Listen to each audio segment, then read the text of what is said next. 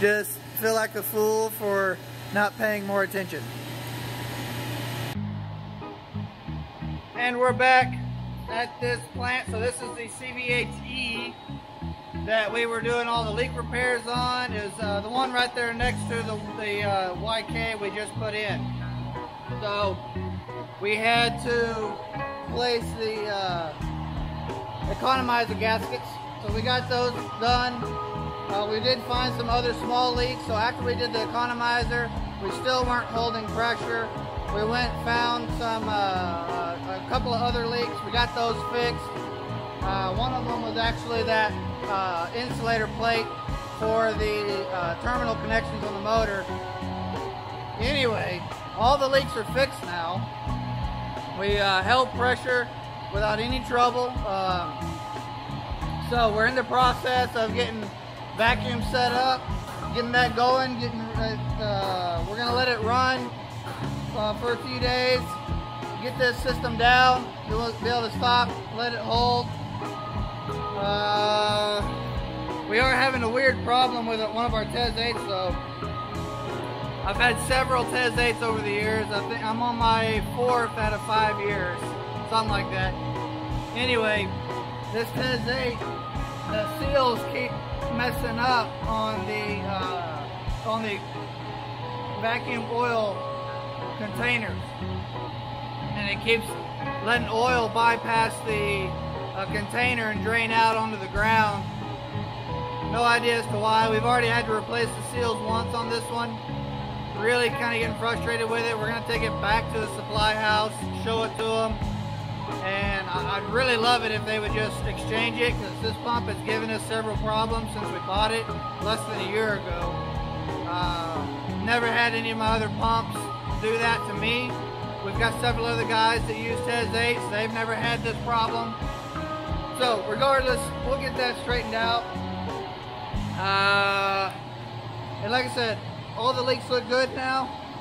We are in the process of getting the vacuum done. Then we'll be able to charge it and get it back online. Until then, I'll keep y'all updated and I'll let y'all know how the vacuum's going. Getting this vacuum pulled, and we're doing really good actually. So we had four ports hooked up to the TES 8. We had a 3/8 to 3/8. We had a 3/8 to quarter, another 3/8 to quarter, and then a third 3/8 to quarter up here. Then on the other side, we had another pump running a 3/8 to quarter as well. Everything's got ISO valves on them, so we just went through. We've had this vacuum running for almost a full day.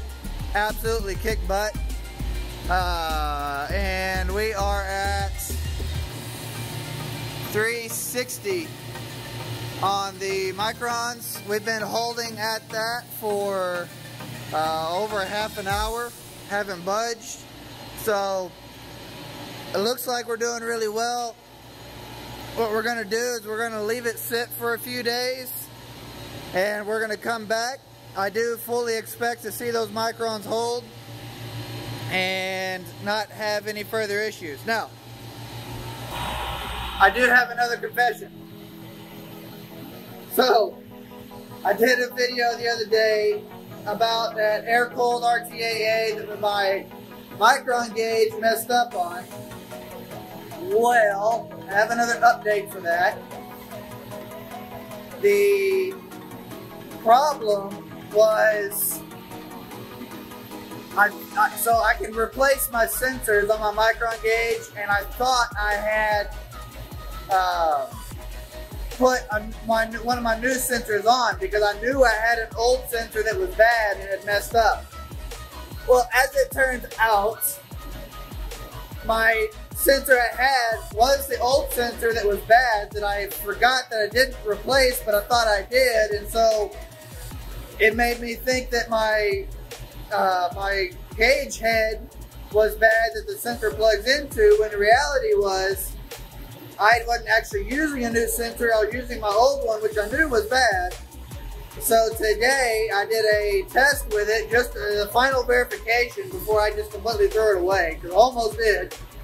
And that's when I realized, oh crap, this is my old sensor. So I got my new sensor out, hooked it up, it's working perfect. So yeah, disregard that. Hey, this is what happens, guys.